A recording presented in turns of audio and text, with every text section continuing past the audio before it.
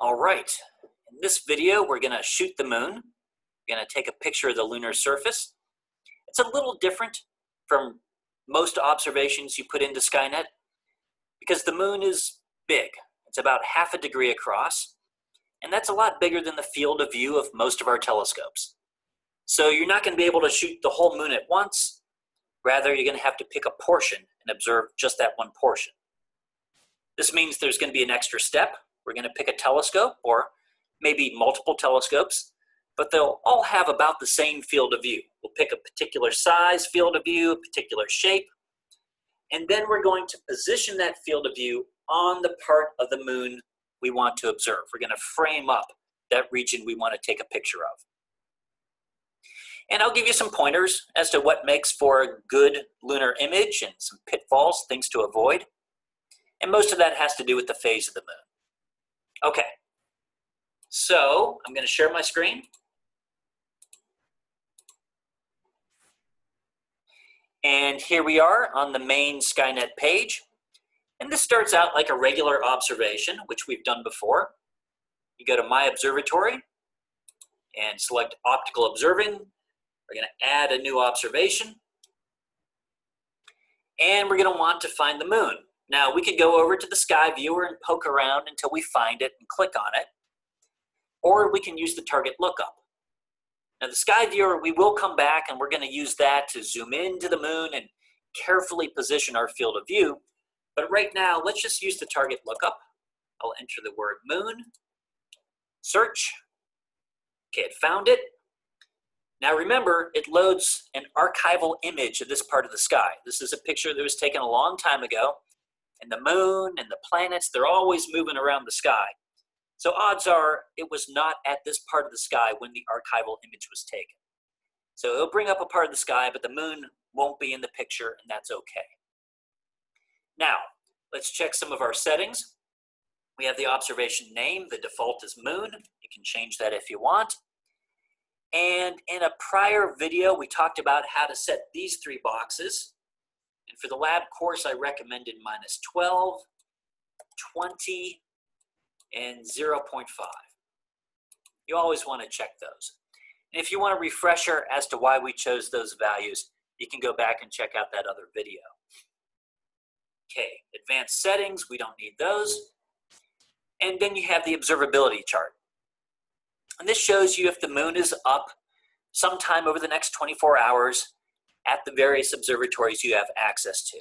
And indeed, these lines come up above the gray line, so the moon is observable, so I can proceed. Now, I should say, if it's a new moon, that means the moon is close to the sun in the sky, and it's not observable. So if you're doing this during a new moon, it won't come up as observable. And for anything else in the sky, if it's not observable, I would say don't observe it. Because for anything else in the sky, it could take weeks or even months before it becomes observable. But the moon moves across the sky so quickly that if it's a new moon now, it's only going to be a day or two before it is observable. So the moon is the exception to the rule.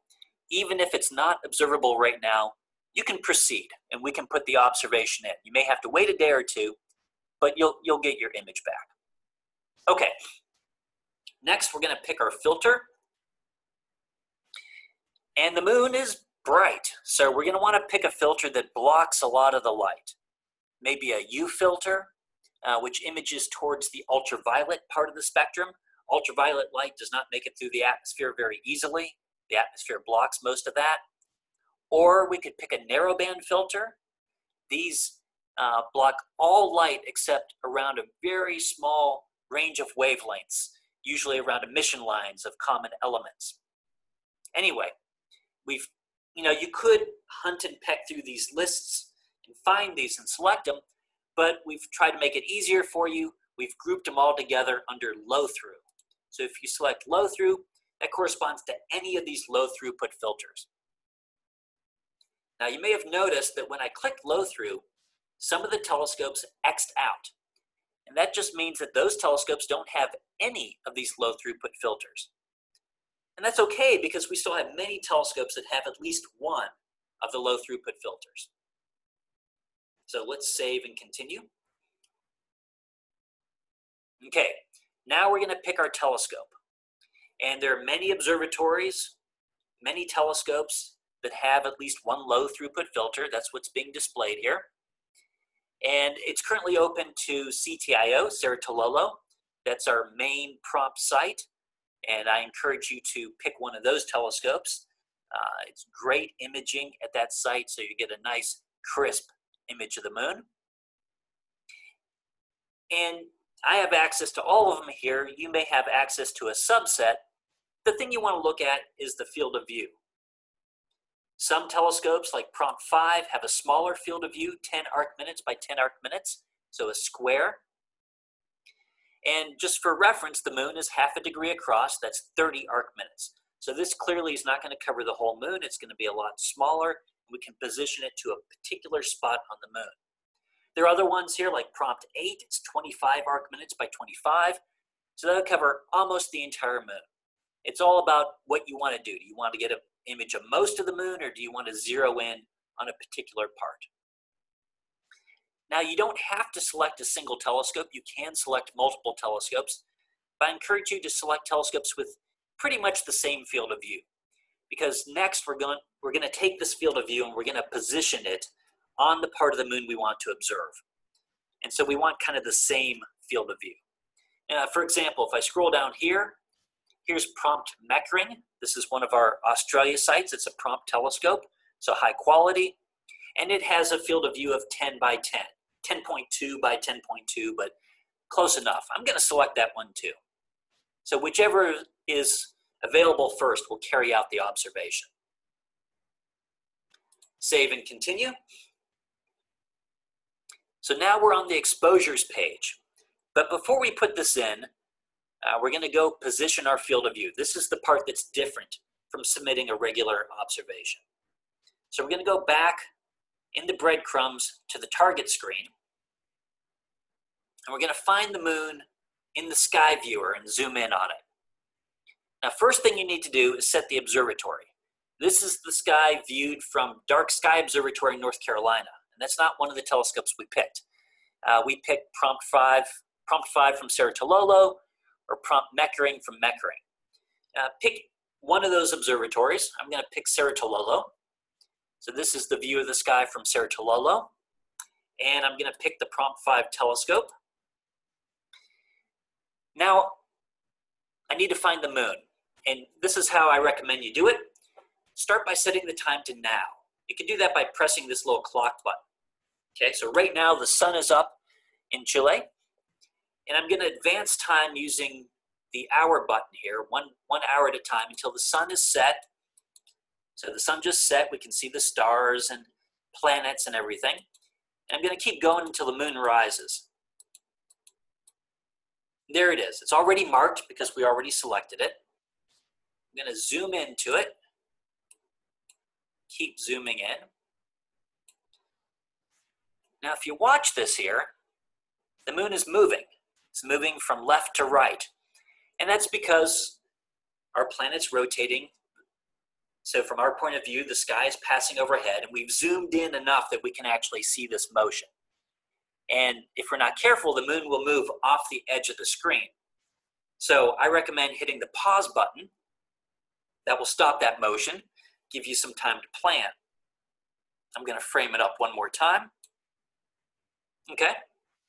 And the pink box there, that's the field of view of our telescope. That's the field of view of Prompt 5. 10 arc minutes by 10 arc minutes, so much smaller than the moon. Now, if I were to pick a different telescope like Prompt 8, we said Prompt 8 had a field of view of 25 by 25, so that's much bigger, almost the entire moon. Anyway, I'm going to go back to Prompt 5. And then we need to position it. And you can position it just by clicking anywhere on the surface of the moon. Now, obviously, some parts are going to be better than others. You don't want to observe the dark side of the moon because you won't see anything. It's in shadow, and so you just get a blank image back. You're going to want to position it somewhere over here where the moon is illuminated. Now, the best place to observe is the terminator. That's the division between light and dark. On the terminator, or close to the terminator, the craters and mountains and ridges, they cast long shadows. That makes for a more exciting image. The lunar features look three-dimensional if they're casting long shadows. So you definitely want to get the Terminator in your image. So, maybe you do something like that. But something else to consider, this is what the moon looks like right now. What if the prompt telescope, prompt 5 we selected, what if it's not available for a day or two? Maybe it's busy doing something else, or maybe the weather's bad. Well, during that time, the Terminator is going to keep moving to the left. The darkness grows from the right side to the left side. So by the time this is dispatched, more of it will be in darkness. So I recommend, instead of framing it right on the Terminator, frame it to the left. Make sure you have the Terminator so you get those awesome crater shadows, but frame it to the left just in case it's not dispatched right away. Because that Terminator can creep. Day after day, it's going to creep more and more to the left. Okay, that's pretty good. Now, a couple special cases. What if it's a new moon? If it's a new moon, the whole thing will be in darkness. Or if it's close to a new moon, the whole thing will be in darkness, except maybe for a tiny crescent. And as I already said, it won't be dispatched for a couple days. If it's a new moon, it's close to the sun in the sky, and Skynet won't let you observe while the sun is up or while the sky is bright. So it will hold the observation for a couple days until the moon is moving away from the sun. And at that point, you'll have illumination on the right-hand side. So if you're looking at a new moon, everything's dark, I recommend that you take your field of view and image over here on the right-hand side. Although it's in darkness right now, by the time it's dispatched, you'll have a crescent of light on the right-hand side. Now, the other special case is a full moon. If the whole thing is lit up or close to it, you can observe right away. You can observe any part of that full moon that you want. Just the thing to keep in mind is if the moon is full, it's being illuminated from above. So there are not long shadows, and you're not going to get a really great crater, ridge, mountain shadow picture. It's going to look flat. You'll still see all the features, but it'll be flat, very two-dimensional. Your best bet then is to image near the edge of the moon. You may get a little bit of definition near the edge of the moon. Or wait a couple days until the Terminator starts moving across the surface and then image that. Okay, I'm going to set this right there. And you have to go through the steps again. We're going to select the filters, but it's already selected, so really it's just about hitting these save and continue buttons. The telescopes are still selected, so save and continue. And now we're going to put in our exposure. Again, first thing, you have to pick a design telescope. Either pick the generic telescope or maybe prompt 5. They're the same. I would go with the generic. Put in 1 exposure for 1/10 of a second. So on prompt 5, that will take 1/10 of a second. Prompt Meckering, it's a little bit longer, just because Meckering has a little bit lower throughput, but about the same. And whichever of those telescopes is available first will carry out the image. I'm going to go down, save and continue, and submit. Okay, it's in the system there. And let me just end by showing you an example of what this looks like when the observation comes back. So here's an observation. I did multiple moon shots with multiple different filters. They all came out looking pretty much the same. Let me just click on the JPEG for one of these. There it is. And it came back upside down. Sometimes the telescope pictures will do that. But you see the Terminator going through the middle there. And indeed, near the Terminator, the craters are really well defined. You can see here's the bright side of the crater and the dark side. It's casting long shadows, makes it look three-dimensional, gives you a really nice lunar image. Of course, if your image comes back completely dark, then probably you imaged the dark side of the moon, or the observation was held so long the Terminator moved into your field of view and fully across your field of view. So if it comes back bad for any reason, just resubmit. Okay. Happy lunar observing.